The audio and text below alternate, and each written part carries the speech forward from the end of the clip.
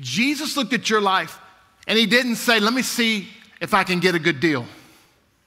Let me see if I can negotiate and get a good bargain here. You know what? He said, you're worth so much to him. He's willing to pay the highest price to make sure you feel his value for you. That you are worth something to him. And if we're not careful, we'll go through enough life that we feel worthless. We feel invaluable. We feel like God doesn't care, or we feel like other people don't care, and they may not. But I can tell you today, you have a Redeemer who cares about you, that loves you enough that he would pay the highest price. He would give his very best to make sure you felt his love. And if we're not aware of this, we'll find ourselves sitting at the table of insignificance. Let me tell you, don't sit at the table of insignificance. If you would like weekly content that builds your faith and helps you walk out all that God has for your life, subscribe and be a part of Life Family. We've been in a series called Not Your Table.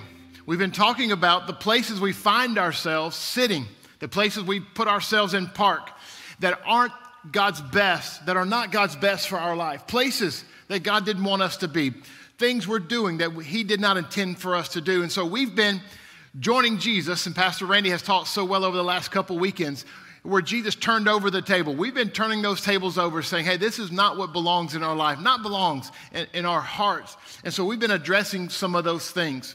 And as we all do life long enough, we know that life just happens. Can I get an amen? Sometimes things just come that just we didn't invite, we didn't want to have a part of our life. And what's crazy is that we sometimes take those things on. Those things begin to shape us that God didn't intend for us to take on. They begin to be things that we carry with us. The Bible says this, that it rains on the just and the unjust. That just because you have Jesus in your life doesn't mean that things aren't going to happen in your life. The difference is the hope that we have in Jesus, the life that Jesus gives us, the freedom that we have in him. Amen?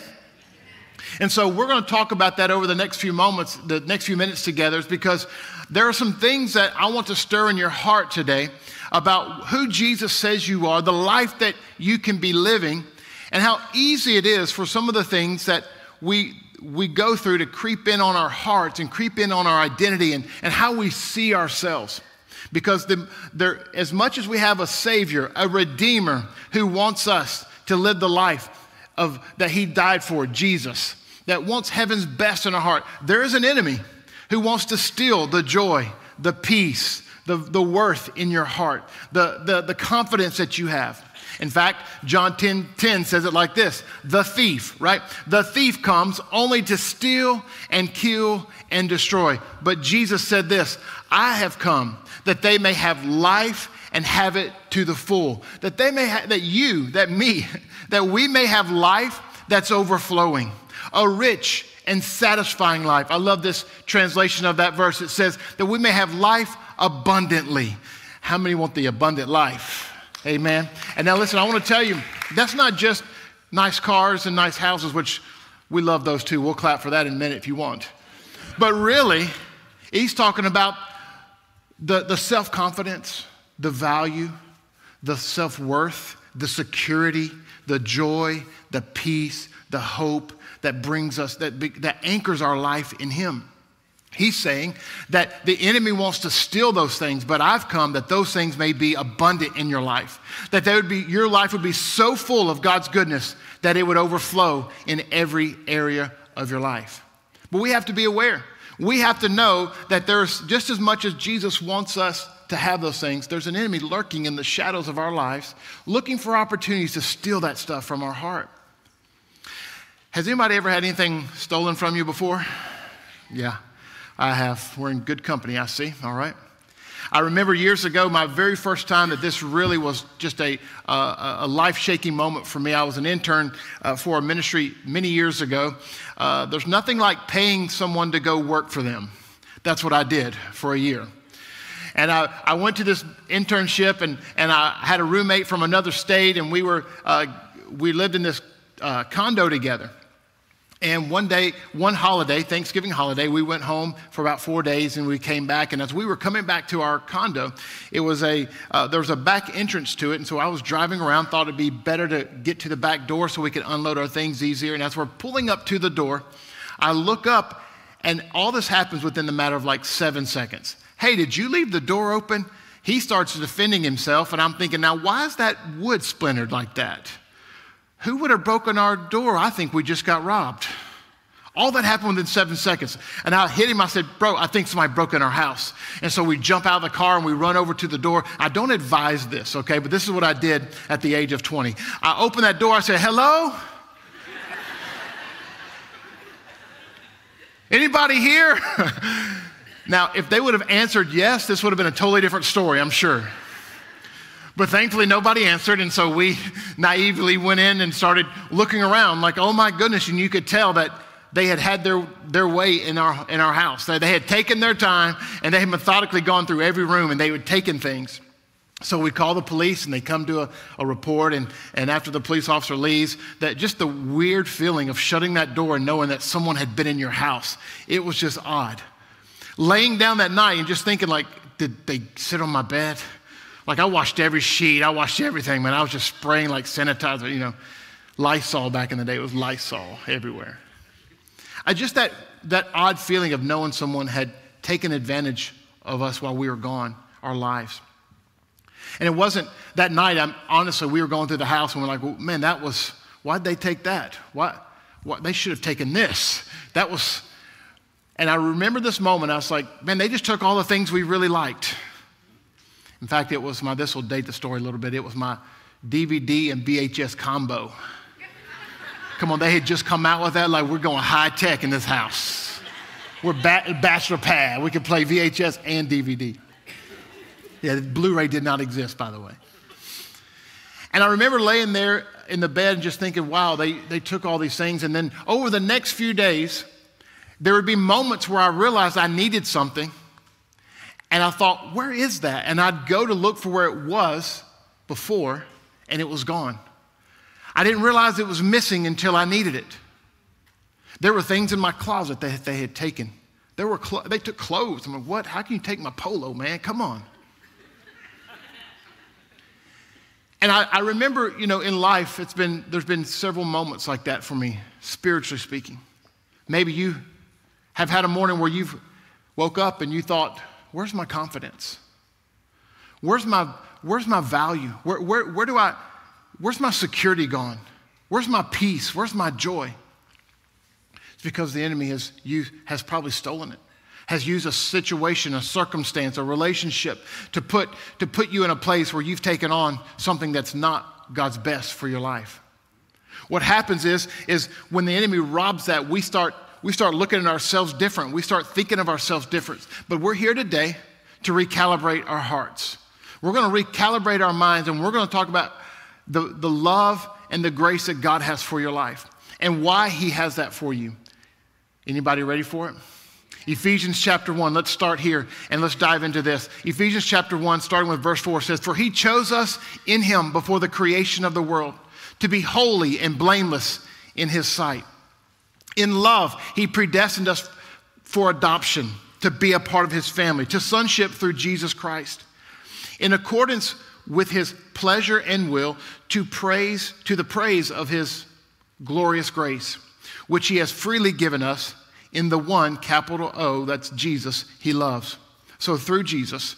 So in him, in Jesus, when we are in Christ, we have redemption through his blood. We have forgiveness of our sins. In accordance with the riches of his grace that he lavished on us.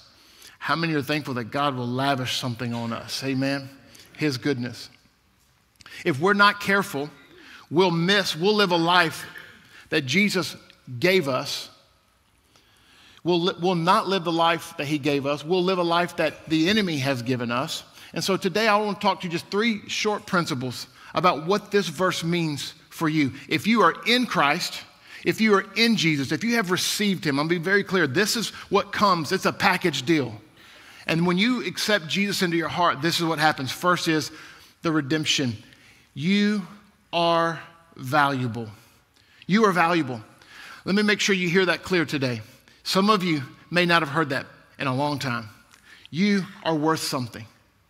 He said that he redeemed you. Redemption is actually a transactional, almost you could say this an accounting term, if you will.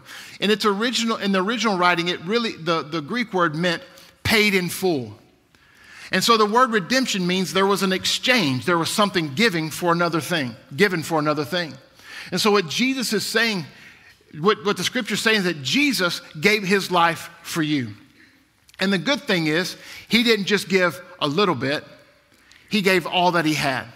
He gave the very best so that you could experience heaven's best. I love this scripture, 1 Corinthians 6:20. It says that, for God bought you with a high price. He paid the highest price he could for you. That ought to make you feel valuable. In fact, I come from a family, this is why it means a lot to me. I come from a family where we just want a good deal. We are bargain hunters. My dad will go to Target, Walmart. He'll negotiate in the aisle. He'll pull some of his stock on the shelf and say, hey, can you give it? This says $20. Can I get it for $15? I'm like, Dad, it's Target. You never know, son. And guess what? It's worked before. I'm like, how did you get that? How did you do that? Let alone trying to buy a car or a house. My wife and I are actually trying to buy a van right now, a minivan. Yeah, we are that family now. That is us. We're trying to buy a minivan, and we've been looking at cars, and we've been looking at the value of these cars, and you look online, Kelley Blue Book, and then you search the lots and the online stuff. It's just crazy, and it's so wild to see how the prices have changed so much, and so this is what it was like. This is what it's like for your life. It's like Jesus looked. It's me looking at that van and saying, "Okay, you want $40,000 for that van? I love that van so much, I'm going to give you $55,000. Exactly. There were laughs in the crowd, right? That's how silly that really is. Jesus looked at your life, and he didn't say, let me see if I can get a good deal. Let me see if I can negotiate and get a good bargain here. You know what? He said, you're worth so much to him. He's willing to pay the highest price to make sure you feel his value for you. That you are worth something to him. And if we're not careful, we'll go through enough life that we feel worthless. We feel invaluable. We feel like God doesn't care, or we feel like other people don't care, and they may not. But I can tell you today, you have a Redeemer who cares about you, that loves you enough that he would pay the highest price. He would give his very best to make sure you felt his love. And if we're not aware of this, we'll find ourselves sitting at the table of insignificance. Let me tell you, don't sit at the table of insignificance. When you find yourself there feeling a lack of value and worthless, you need to know you have a Redeemer. You have a God who loves you enough to pay the highest price. He didn't look for what the least he could do. He thought, what's the best I can do? What's the most I can give? And he did that for you and for me.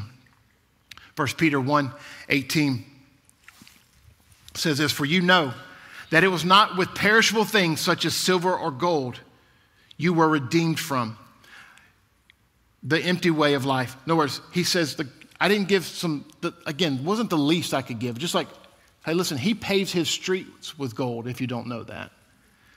He says heaven, the roads in heaven are paved with gold. That's what he drives his pickup on. We're in Texas. Trying to keep it real here. But he said, I didn't redeem you. I didn't buy you back with that. From the empty way of life that others could give you, that were passed down from your ancestors, but with the precious blood of Christ, a lamb without blemish or defect. He said, I didn't look for the cheapest way to get you. I wanted to give my very best. And if you don't believe that about yourself, about your life, you're probably not going to believe God for his best in your life. Let me say it like this. It's difficult to believe for God's best in your life when you don't believe God's best about your life. You've got to believe that you were worth his sacrifice, that he loved you enough to go through that for you. For you. You are valuable. Come on, somebody say that with me. Say, I am valuable. Now say it like you believe it. I am valuable. Come on. Turn to the person next to you. Say, I'm worth something. Oh, yeah. See, you've been wanting to tell your husband that for a long time. Long time. You are worth something. Here's another thing about who you are right here, is you are free. You are free. The enemy wants to take that from you. He wants to make you feel that you are bound to the sin in your life, that you're bound to the consequences of your past, that there is no freedom in your life, that you have to live beneath those things. Here's what Romans 3:23 says, everyone has sinned. We've all fallen short of God's glorious standard. This isn't just singling anybody out. This is all of us. We've all fallen short of this. But the good news is today, 1 Corinthians 1:30 says, Christ made us right with God. It's through Jesus that we are made right. He made us pure and holy and freed us from sin. You are free. If you are in Christ Jesus, you are free. You have the ability to not live underneath the weight of your past, your decisions, your actions, former relationships, former job problems. You can be set free from those things in your heart and in your life. I remember this phrase one time. A mentor, an elder mentor in my life, had been in ministry for many years, and I was young when he told me this. I was walking through something. I was talking to him, and he said this phrase to me right here. Do not live under the circumstances. And he said, let me tell you a story, son. And he told a story about an encountering a lady he had not seen in many years. He was in a church service, had just finished preaching, came off the platform, and the lady came up to him and said, oh, Pastor so-and-so, it's so good to see you. He said, well, you too, dear. He said, it's been many years, but it's great to see you. How are you and your family doing? And this was her response. Well, she took a deep breath and she said, pretty good under the circumstances. And he said, I paused and I looked back at her and I said, what in the world are you doing under there? And so he looked at me. He said, Bryan, what in the world are you doing under there? What are you doing under those circumstances? That's not who you are. That's not who you're supposed to be. That's not what the life that Jesus has for you. That's not the purpose God's called you to do. You've got to get yourself out from under it. You're called to walk on top of those. You're called to be in a place of faith where Jesus is leading you and guiding you. You're free from that. Come on, don't live under the circumstances. And if we aren't conscious and intentional about that, we'll take on the burden of the past, and we'll take on the burden of the things that we've done and that we're not proud of, and the shame and the guilt, and we'll start carrying that. Listen, Jesus said, my yoke is easy and my burden is light. That's where Jesus lives. And if you are not living there, then you need to get out you need to kick that table over. Because who the Son sets free is truly free. You've got to remember you're in Christ Jesus, that He has set you free from those things. You don't have to live connected to, bound to, chained to those things. If you found yourself dealing with those things, you may be sitting at the table of your past. Let me just say it like this. Don't sit at the table of your past. Jesus has kicked that table over. We're turning that thing over today, that you don't have to sit there and live in that environment in your heart, in your emotions, in your home. Jesus has set you free. Can I get an amen? His life was paid for you. Was given for you to be set free from those things, not just so you can just deal with those every day, but to set you free. He wants to make you new. I love this scripture. It's been a life scripture for many years. And it's this, 2 Corinthians 5:17 says, this means that anyone who belongs to Christ has become a new person. The old is gone. Say, the old is gone. A new life has begun. When you step into Christ, when you step into Jesus, you take on this new life we're talking about. You take on this new identity of who you are, who He says you are. And if we forget whose we are, and if we forget who we are, the enemy is beginning to destroy your purpose and your worth. He's beginning to kill the dreams and the passions that God's put in your heart. He's beginning to steal the security and value you have through Jesus. Don't forget who you are and whose you are, because when Jesus gets finished with you, you won't even recognize yourself. You're going to be a new you. Come on, somebody say, I am free. I am free. You are free. You are valuable, and you are free. Lastly, let me say this, what Ephesians 1 verse 7 says to us. Verse 7 and 8. Actually, verse 8, he actually says this. You are covered.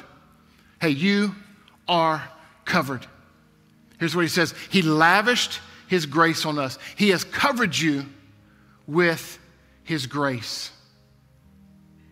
What does that mean for me? What do you mean? It means this, that when you feel like you're not enough, his grace is. When you feel weak and you can't do it on your own, it's okay. There's grace for that. Several years ago, I was in a car accident, head-on collision, and really a sad story. Really sad, everybody. Oh, no, just kidding. It was a car accident. Went to the hospital, had some work done on my hip, and they screwed it all back together, and I had to go through months of therapy and learn to walk, get my stride back and all this. And they said, listen, you can't do anything that's impactful on your joint, your hip. And I said, the best thing for you to do is to swim or ride a bike. And so I looked at our budget. Can't buy a swimming pool. I'm getting a bike, all right? I'm getting a stationary bike. And we bought one. We put it in our home. And every day I'd get on this bike and I'd start just gradually getting the motion going and start working on my hips, strengthening these joints and these muscles. And I'd been in the bed for like 3 months recovering, and it was just the weirdest thing. And one day I got going really good. I just started, and all of a sudden I heard a loud pop, pop. First thing I thought, did I throw something out? No. Something had broken inside that stationary bike. And I got off of that bike and I was like, oh man, what am I going to do? And I went to my little toolbox and I got my screwdriver out. I started taking stuff off, and I actually walked through the room I was in, and she looked at me and she could see it all over my face. She said, what is wrong? What's going on? It's like, it broke and I don't know how to fix it. I don't know how to do this. It's frustrating now. I thought I should be doing my workout. And she just came over. She said, baby, settle down. It's okay. It's okay. She said, we got the warranty. Angels from heaven began to sing hallelujah over my home. In fact, they're still singing that same sweet song. And just this load lifted off to me. Literally, lifted off me in that moment, I just went, oh my gosh, what am I doing? I'm trying to figure this out. I'm worried about this, and it's covered under the warranty. I don't have somebody, and man, I called so quick, that little 800 number on the bottom, that little silver sticker they put on everything. Right. I called, I said, yeah, this is Bryan Larson. I got a warranty. Yeah, it's broke. I'm covered though. I'm covered. Little dramatic, but pretty much the same scenario. I was so excited that I didn't have to do it on my own, that I wasn't the one that had to fix it, that I was covered under warranty. Let me tell you that there are moments in your life, some of you may be in one now, some of you may just come out of one, you could have one next week, where you're going to feel like you just can't do it. You're going to feel the brokenness, you're going to feel the insignificant feeling, and you're going to say, oh, God, okay, great. I don't have to feel this because I'm covered by his grace. Oh, I shouldn't have done that today. Oh, God, forgive me. Thank you, God, forgive me. I'm sorry, I shouldn't have done that. I'm going to go make it right. Thank you, God, for your grace. 2 Corinthians 12, for my grace is all you need. My power, his power, God's power works best in your weakness. It's okay. It's okay to have a moment of weakness. You're covered. It's okay when you don't know how to figure it out. You're covered. He's already bought the warranty for you. He's already paid the price. All you have to do is accept it.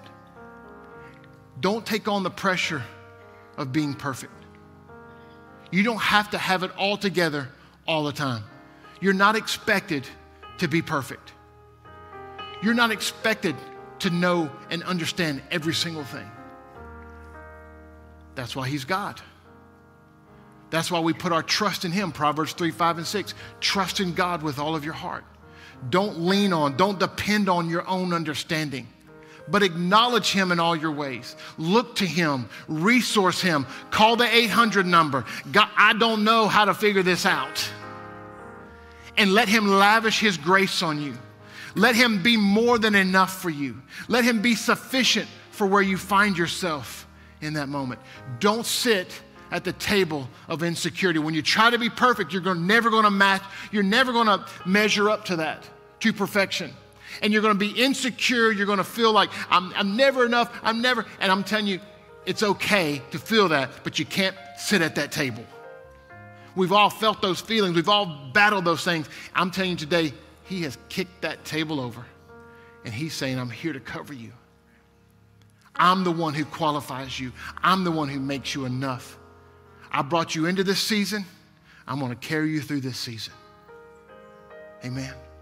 2 Corinthians 3:5. We are confident of all this because of our great trust.